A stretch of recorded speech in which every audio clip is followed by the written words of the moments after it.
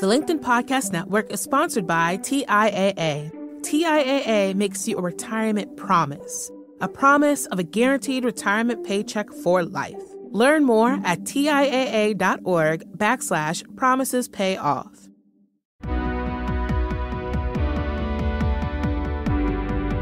I'm Morra Aarons-Mele, and this is The Anxious Achiever. We look at stories from business leaders who have dealt with anxiety, depression, or other mental health challenges, how they fell down, how they picked themselves up, and how they hope workplaces can change in the future.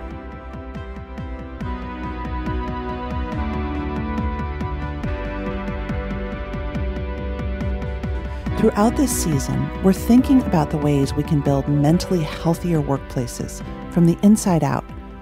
And before we can really talk about external solutions, we have to get to the root of problems that we're facing in our lives, but ones especially that come to us during the workday, that distract us, that may cause us to sit and ruminate and feel hopeless when we're supposed to be feeling productive. Life and work, it's not separate anymore, for better or for worse. I, like many people, spend most of my work hours in the online world. I'm constantly stimulated, scanning through tweets and posts and blogs and headlines. It can feel like a blur, and then your brain latches onto something. Today's guest caught my attention when she used the phrase mental fire, which seemed like it would resonate with a lot of our listeners. For me, the mental fire is that worry that I latch onto, the terrifying news about climate, about the coronavirus, the sense that bad things will happen. And I find it very difficult to shift and focus on my work. I want to feel positive, but instead, I feel scared. I'm excited to speak today with Christina Blacken. She's founder and chief narrative strategist at The New Quo, where she helps leaders and organizations think about how they communicate and tell the stories that drive change forward. And I started our conversation by asking her about what mental fire means to her.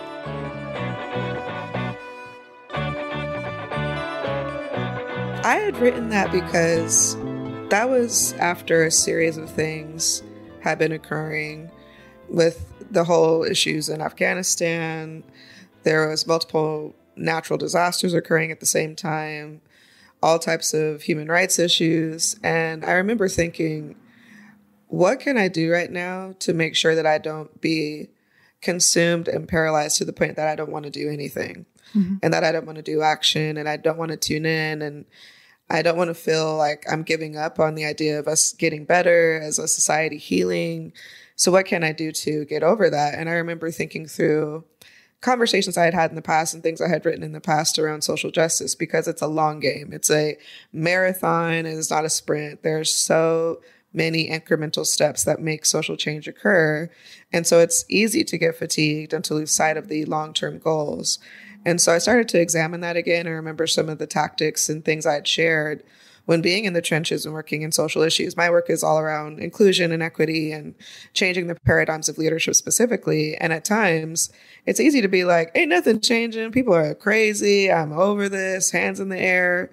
And I think the internet, because it's very easy to get in sort of a insular group of yelling at each other, that people are all sort of piling on and saying everything's going to hell in a handbasket. There's nothing we can do. The world is terrible. And so I wanted to add some other perspective around it. How can people still stay sane and stay balanced and stay informed without being completely overwhelmed or feeling like there's nothing they can do and being completely helpless and sort of numb and paralyzed in action? So that's why I had shared that. And it really comes down to looking at the broader picture, remembering history, and taking note of some of the progresses and advances we have had and the wins that we have had, because there have been many. And also just making sure we're taking care of ourselves mentally, emotionally, spiritually, and not just burning ourselves out to the point where we can't do anything, because that doesn't change anything either. And that's typically what keeps the status quo going, is people being disengaged and detached, essentially. So if we do want to see improvements, doing nothing or being a pessimist or a cynicist to the point of no action doesn't actually change anything. You wrote, I check my news feed like I breathe air. Ditto. My feed is a swirling pulsation of news, opinions, and calls to action, and baby pics. But you said the duality of this blessing of instant access to information comes with the curse of information overload, and that now it's so scary and disheartening. You said the news at large feels like taking 2 basketball-sized globs of sriracha sauce and throwing them into both of your eyes. Yeah. Is that not the truth? It's literally like, oh, what's on fire today? What hurricane is barreling down this weekend? It's really, I mean, yes. And then there's also, I think, the compounding factor of when you work alone. Like, a lot of us are working in a more isolated way physically, right? We're so dependent on the internet, and maybe this is also coming from a place of privilege, but like feeling detached and depressed is sometimes easier in a way.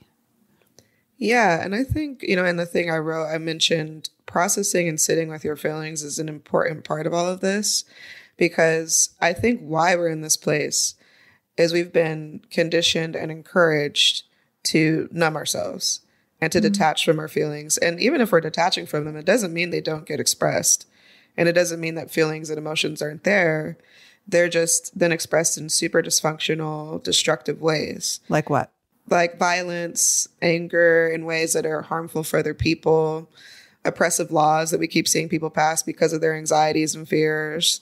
I really think a lot of the inequities that we're seeing play out is because of repressed emotions and people's fears and anxieties not being processed in healthy or functional ways. So in a society that encourages us to be anti-emotional and anti-feeling, it's going to come out whether we want to process it and address it or not. And so I think it is an important step to say, I'm sad. This stuff is not great. I don't feel great about this. How am I feeling about this?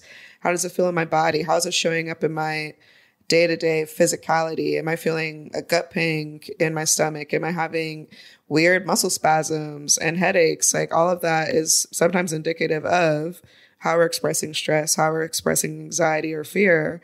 And I think processing that's really important. One of the ways that I do that is I sit down and I just write through it. I write all the things I'm thinking, no matter how wild, no matter how crazy or stressed they may be. I put them down on a page, and it gives me time to just at least express them and to state them and to acknowledge this is what I'm feeling in the moment. And then I'll usually go back after some time and start to read through it and reflect on it and to see which parts of those things need some sort of plan of action, which some of those things just need to sit and pass, and which of those things are just completely false and aren't realities that I have to acknowledge as truth. Just because you have a feeling doesn't mean it's true. Right. And I think aren't that facts. Exactly. I think processing our feelings is an incredibly important function and skill that many of us are not taught, and we learn over time, trial and error. And I know for myself, I had to learn that through reading, writing, therapy, other modalities on my own as an adult to be able to function and to be able to survive adversity and crisis. Because how you respond to adversity and crisis really defines your life. Adversity and crisis is always going to happen. It can be unpredictable. It's inevitable. But our responses to it really define the quality of our lives, define how we show up, defines our values. So I think, yes, it's incredibly important to acknowledge that and to also process it and move through it and not ignore it or pretend it doesn't exist, or the other side of it, wallow in it to the point where you can't function, because all of those things themselves are not healthy either. I want to go back to the systemic view because I think it's really important. And this is my belief. And again, I've never seen data to back this up, but I want to go back to where you talked about a lot of oppression that shows up in our laws, in our workplace, and toxic leadership comes from an inability to express fear, anxiety, a lot of uncomfortable feelings. I think there's a lot of really interesting research about the amygdala and our response to uncertainty and fear. And they found that typically when we are confronted with something new, whether that's a new person, a new experience, we many times go into hypervigilance because of evolutionary reasons. We're always trying to find ways to see who's safe, who's unsafe, who can we trust, who's going to have our back when something big happens and we need support because we're an interdependent species. We depend on each other for our literal survival. And I think it's always interesting when people are like, I'm a lone island, I don't need anybody. It's like, even if you're a lone island, all the supplies that you have right now were probably made by hundreds of people you don't know. And you wouldn't have been able to have them without those individuals. So we are an interconnected species who are very in tune with our social connections and are always sort of on the hunt for potential threats. That being said, some of that evolutionary bias is over amplified and many times is detrimental to healthy collaboration, healthy communication. And so many of the laws that we have now are built on zero-sum ideas. The idea of there's only so many resources that we have, some deserve it more than others, and it's okay that some people have more than others do. And there are all these narratives and myths that get taught through history, education, media, schooling, your family of origin that justify those gaps, that justify those inequalities. And many times when you break down those myths, they start from an idea of that group, that identity, that potential other is dangerous, is scary, is threatening. And so we have to control it. We have to police it. We need to kill it. And that's really a function of a majority of the inequalities and laws and oppressive things that we've seen. And so a lot of my work, I teach the idea of narrative inquiry to really unpack what are the stories that have built your point of view, your perspective, your beliefs, your bias, which of those are in the way of your full potential and connecting with others, and which are allowing you to see the world in a clear way. And if we don't do that process regularly, we can get really off the mark, essentially. I'm really fascinated by the idea of how our emotions, how our feelings, and specifically how our anxieties, right? Because anxiety is a fear of what's going to happen in the future. I want to hear a little bit about how you think these feelings and these emotions craft the narratives and the stories that then become society. It really comes down to the idea. There's a book called The Sum of Us, which I think is a great book that breaks this down, but it talks about the zero-sum theory. And the zero-sum theory is the idea that we have limited resources. If I'm going to get my fair share and survive, I need to make a story to justify why I deserve more or why this potential group deserves more. And then that gets baked into all types of things. Usually it starts with media and stories and the news and the way that things are spun and positioned. And then from there, it gets trickled down into various aspects of how we talk about history, how we talk about laws. And I think it's important to remember that a lot of it's made up, even though it feels really certain and set, you know, how the world operates right now, how our economic systems operate, our political systems, our business systems. They feel like they're just these really solid, always been this way sort of truth, when in fact they're pretty new and they've always been changing and evolving, and they can change. So even though something's always been a specific way, so for example, you were not allowed to be in leadership positions or to be in politics or be a business owner as a woman or a person of color until very recently. There were actual specific explicit laws that said that was not possible. Right. And so for a long time, only one specific demographic was in positions of power. Now that leads to all types of imbalances when there's only one demographic represented, one perspective, one point of view. And for many people, they believe that that's just how it is because it's the natural order of things and there's a natural difference. And all of that sort of assumption is really based on pseudoscience and fear and myth. And we're seeing that play out again when we talk about the various racial issues in this country. When people are like, race doesn't matter and you should stop talking about it and it doesn't exist. I'm like, yes, it's a social construct, but it's a social construct with very specific impacts and consequences that are very measurable, that have been studied for decades. And pretending it doesn't exist doesn't solve it. It's sort of saying, cancer doesn't exist. I don't see cancer. And then expecting us to just magically solve breast cancer. That's not how you solve. I don't like cancer either, but we're not going to solve it by pretending it's not there. The LinkedIn Podcast Network is sponsored by TIAA. In the last 100 years, we've seen financial markets swing, new currencies come and go, decades of savings lost in days, all showing that a retirement plan without a guarantee, quite simply, isn't enough. So more than a retirement plan, TIAA makes you a retirement promise. A promise of a guaranteed retirement paycheck for life. A promise that pays off. Learn more at TIAA.org/promisespayoff. Can you tell us a little bit about what you do with companies? I would imagine most people don't, unfortunately, have a chief narrative strategist on staff at their job. But tell us how you are helping organizations get rid of those toxic old stories. Yes, I love that question. So I run a company called The New Quo, and at the core of it is teaching behavioral science-based story strategies so people can change behavior and transform their culture to be more inclusive, more innovative, really more connected. And it boils down to sort of a framework that I've developed through research and through being in various storytelling and communication positions for 10 years and seeing how really impactful story is for how we think, for how we see things, for how we're influenced. And many times we're not taught how to use those things in positive and impactful and directed ways. I think people understand story when it comes to marketing and sales. And many times there's many positions where it's like, let's sell things people don't need and get them to buy stuff that is not really going to benefit them. But then when you turn it inward and use it as a tool for professional development, personal development, it can be radically powerful. And so for many of the companies I work with, they're in a change period or they're going through a period of growth and they're seeing some of the breakdown. Maybe their culture is sort of struggling, or maybe their leadership needs to have a bit more training when it comes to how to really connect with the diverse and team different from themselves and how to get the best out of their teams.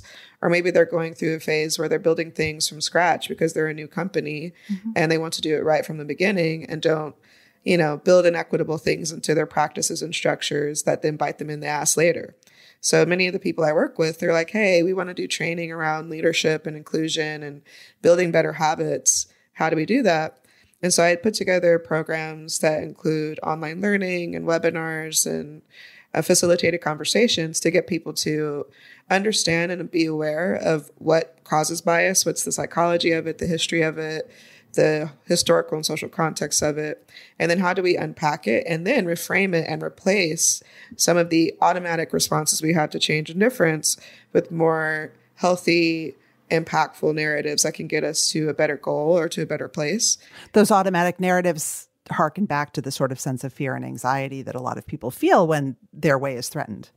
Absolutely, yes. And everyone goes through this process. I kind of call it the status quo changing method, where we can either respond to change and difference by going through an autopilot series of values and behaviors we've been taught. And many times that starts with toxic competition, the idea that it's a zero-sum game, there's not enough for everyone, we must fight each other. Conformity, the idea of if people aren't part of the norm and the status quo, then they're an other and they should be distrusted. And then perfectionism, which is the idea that we don't have any air to try anything new because everything must be perfect in a specific way all the time. So those three core values are taught through all types of means. And we pick them up as like, this is just how it is. This is how businesses are. This is how schools should be. This is how organizations should be. And it leads to responding to change and difference in very rigid and destructive ways. So I call that the culture of autopilot, which it just happens, it's automatic, but it's not necessarily healthy or productive. And I motivate and try to teach the companies and organizations I work with to move from a culture of autopilot to what I call a culture of curiosity and inclusion. And that requires acceptance, collaboration, and experimentation. Because without those three core values, you can't really respond to change and difference in a positive way.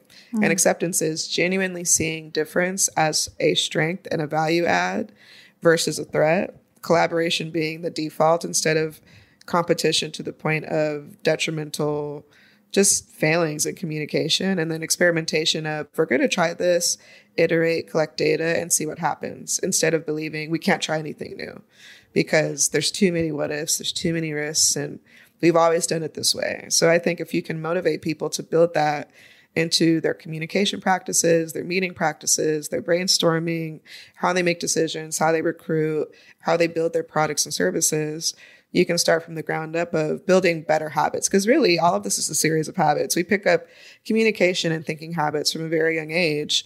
And many times those habits feel permanent, but they can be changed.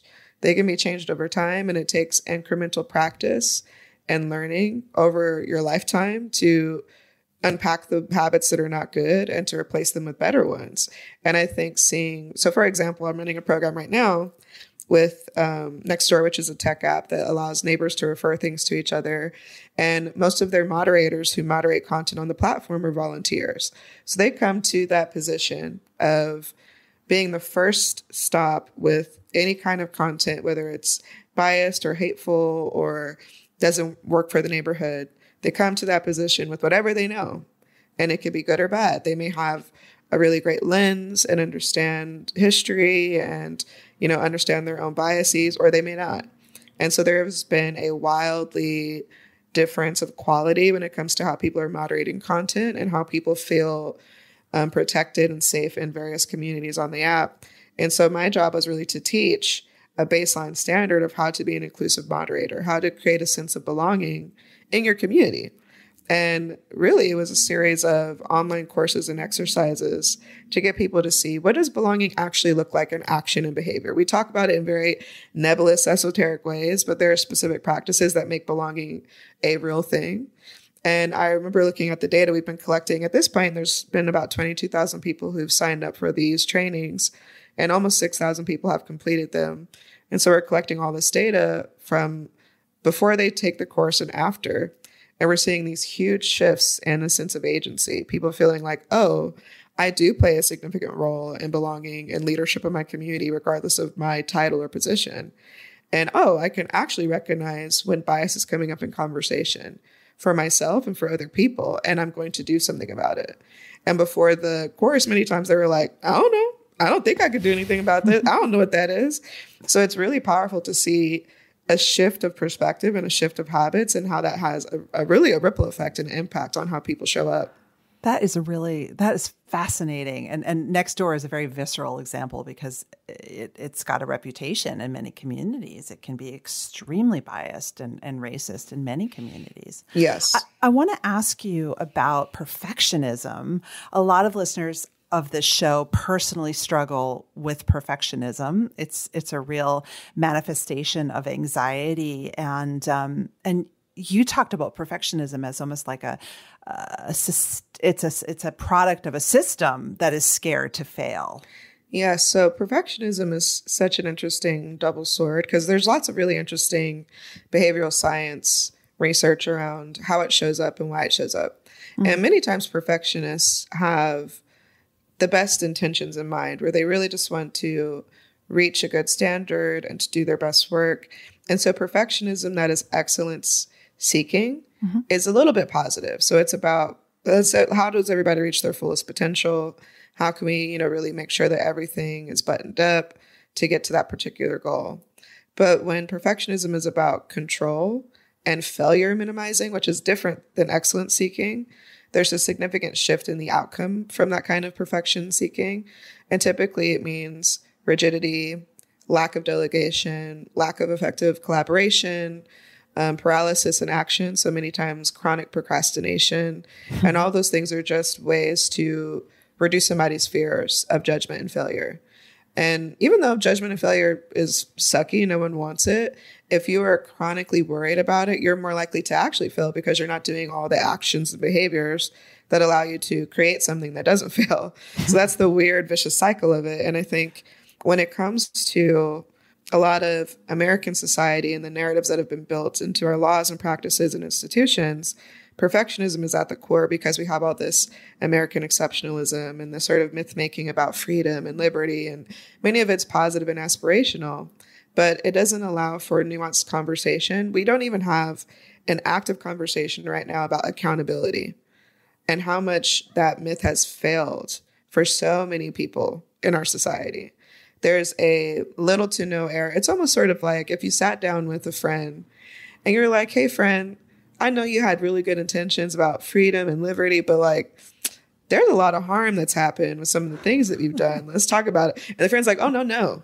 My intention was freedom and liberty, and you're going to like that intention, and I don't care how you feel.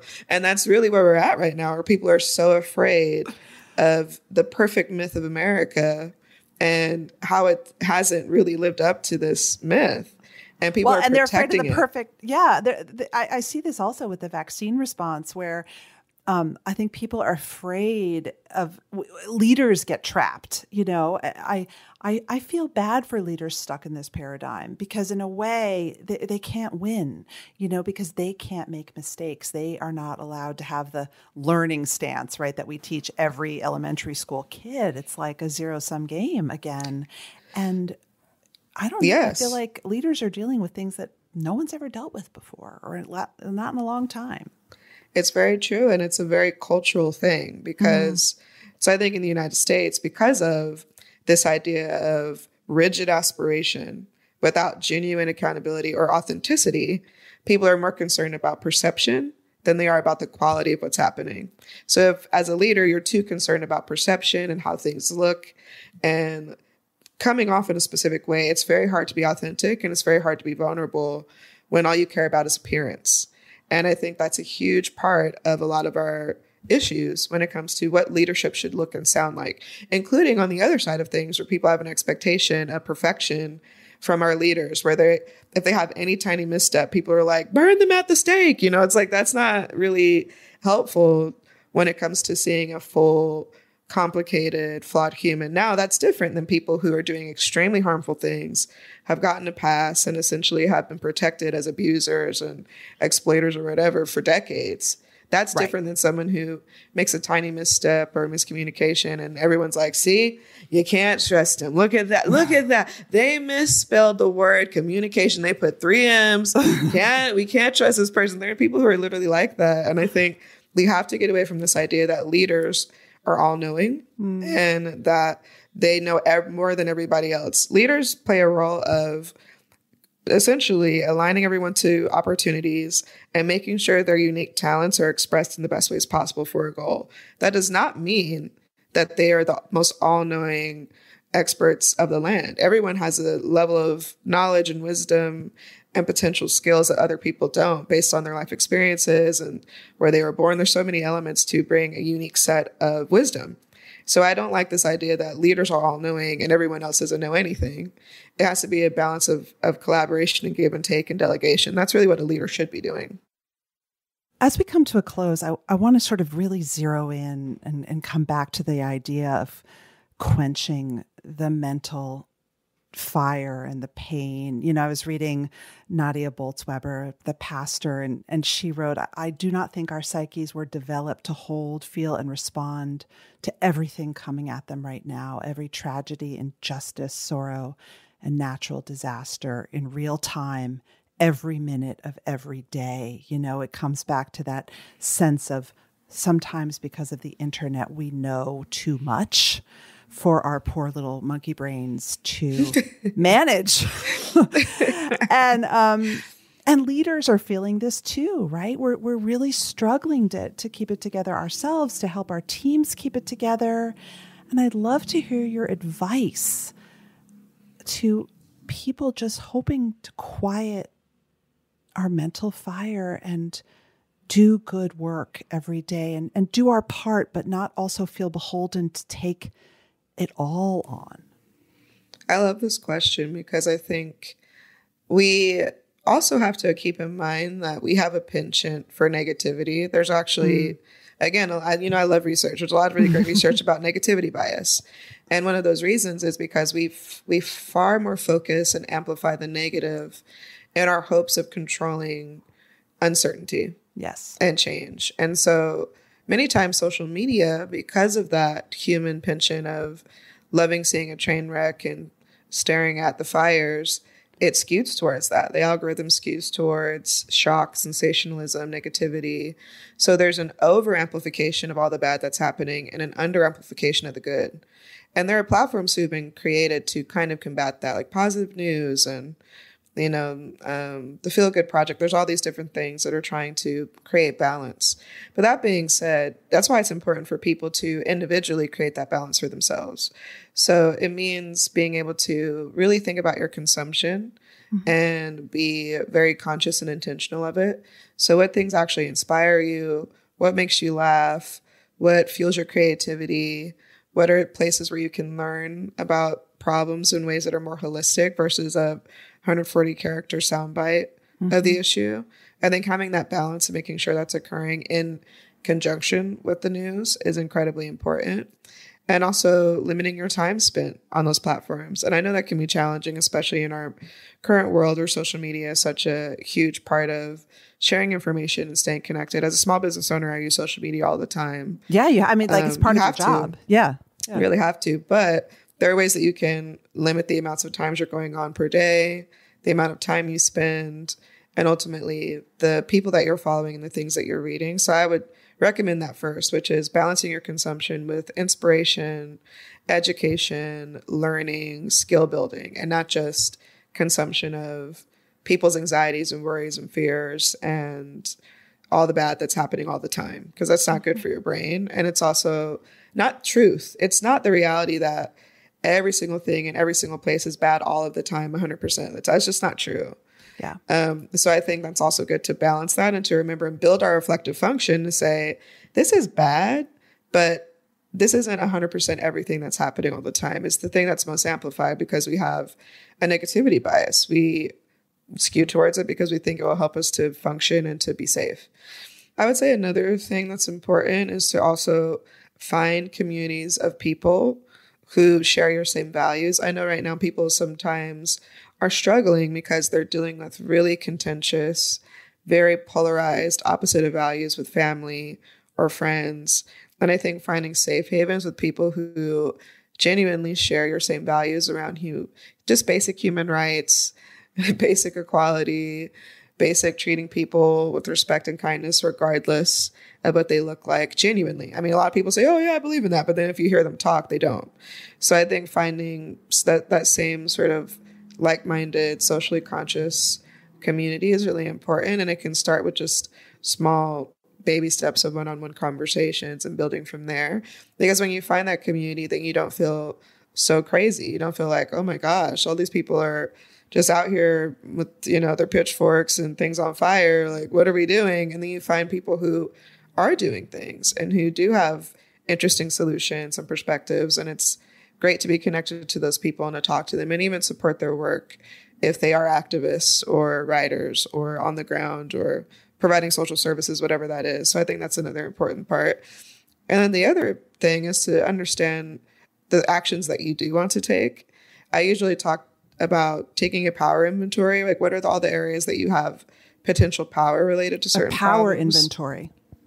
Yeah, where it's like, what are the various levers of power and influence I do have? And everyone has them, whether it's their connections to certain communities and groups, whether it's their resources they're able to share physically, mentally, emotionally, whether it's their power of word and how they speak and what they write and what they share in terms of education. And I think just eking out some time where you're like, okay, I'm going to donate to these amounts of causes. I'm going to reach out to these potential people. I'm going to write these letters to these local politicians, or I'm going to call my senator, and I'll do that this many hours a week. And I'll feel like at least I've done something. I think if everyone did small incremental steps like that and millions of people are doing them coincidentally, there's huge amounts of change that can occur from that. So we don't want to discount all the small daily ways that people can show up, because that's really a way that a lot of change happens. It's sort of a collective organizing, collective action is really how change occurs. And we've seen that happen again and again. Anytime there's been significant social changes through collective organizing.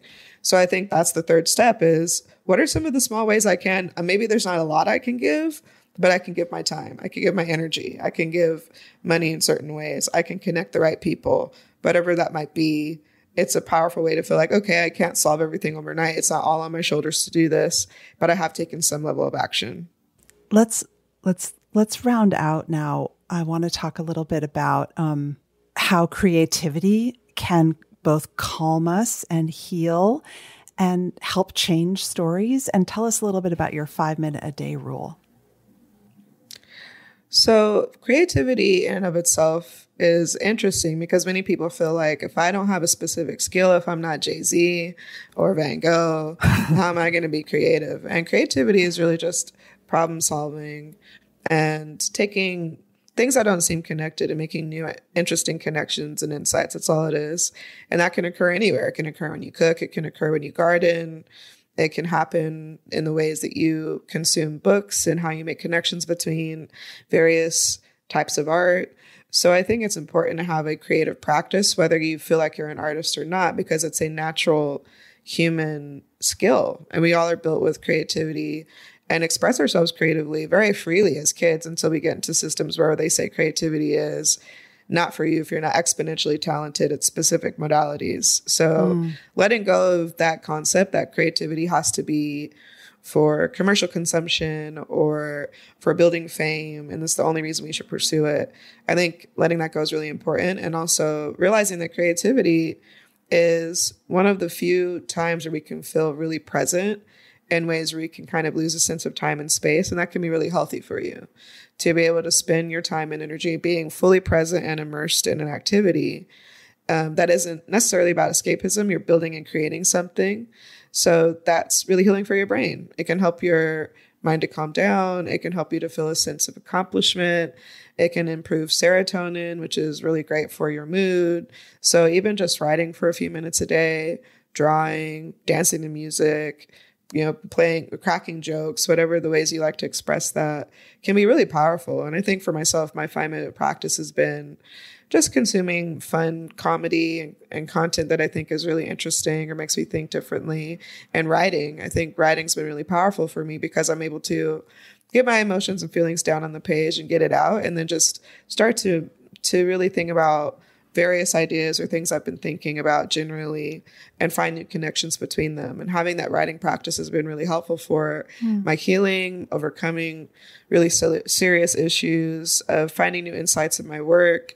It wouldn't have happened if I hadn't had some level of writing practice. I don't do it every day. I would like to get to a daily point of it, but I write enough for it's just a regular thing in my life. Like I'm constantly sort of journaling and writing things down and noting stuff and putting things on paper and putting them into digital places. And that's been really helpful for me to be able to ride the ups and downs of life and to remember things. My memory is not the greatest sometimes. And I'm like, if I don't write things down, I'm gonna be like, what did I do in 2021? I don't remember. I think all I did was sit inside. And like, that's not totally true. So it's good to have a sort of a recollection and to look back and to see memories in more visceral detail and color, because it's the immediate time it's happening. Getting all those details down can be really good for you too. So that's what I recommend. Just find some way to express yourself, to find play in your day-to-day life that doesn't feel like you have to do it. It's just something that could be fun. And that in of itself can have so many benefits down the line that you don't even know. I love it. Well, thank you so much, Christina Blacken. Thank you for having me. This was a great conversation.